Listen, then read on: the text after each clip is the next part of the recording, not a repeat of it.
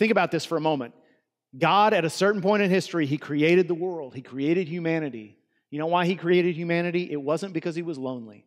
The Bible's very clear. God does not need us to survive. You know why? Because He has enjoyed communion within the Godhead forever. Father, Son, and Holy Spirit loving each other in a way that is so full of joy, so full of fulfillment, that He needs nothing else in the world. The Father loves the Son. The Son adores the Father. The Holy Spirit builds up and promotes both Father and Son. And there's this constant process of one deferring to the other and one glorifying the other. Back and forth and in and out it goes. And Keller says it's the divine dance. Father, Son, Holy Spirit just dwelling in love with one another. And God created the world. He created us so there would be more people to invite to that dance.